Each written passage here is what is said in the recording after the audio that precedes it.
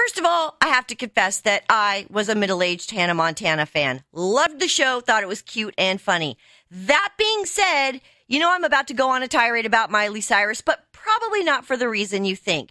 I don't give two shits about her twerking, showing off her self-indulgent camel toe, grinding her ass on married men, or riding a wrecking ball buck-ass naked. No, what irritates me is that mother tongue. Yeah, we get it, Miley. You have a tongue, and we get that you like to use it for sex stuff. But your tongue is becoming a celebrity for no other reason than it photobombs your face every chance it gets. So do us all a favor, have a long heart-to-heart with your GD tongue, and find a way to keep it in your mouth. The rest of us do. So unless your tongue is trying to escape, which I assume is a valid reason, stop wagging it in every picture. And if that's too much to ask, at least dress it up in some cute little outfits so Joan Rivers can talk about it.